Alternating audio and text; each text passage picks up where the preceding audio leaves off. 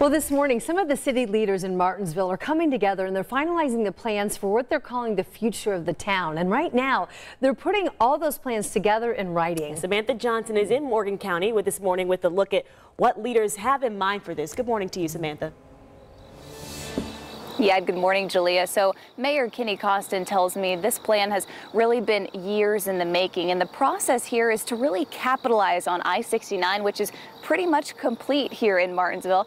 This plan will not only impact city residents, but all of those in Morgan County as well. Again, a project that's been years in the making.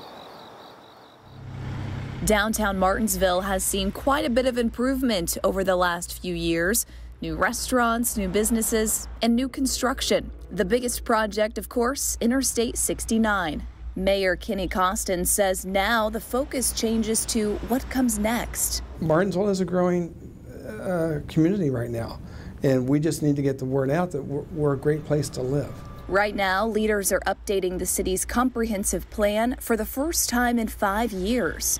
Where do we want to go? Do we want to keep things still marked as industrial or commercial or residential? You know, do we need to change a few things around? The 134-page document outlines plans for new housing, new outdoor amenities, and new businesses. Today, we're a rural community that's not recognized for its possibilities. City Director of Planning and Engineering Gary Oakes says Martinsville is currently putting up close to 400 new homes near Grand Valley Boulevard and Artesian Avenue. And the housing is going to benefit our businesses downtown, they benefit the schools, and will help us on our tax base. Then come new ideas to keep Hoosiers in town.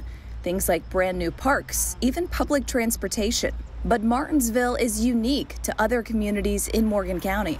We are, in Martinsville, restricted by our topography. We're in a bowl. And with that comes the risk of flooding.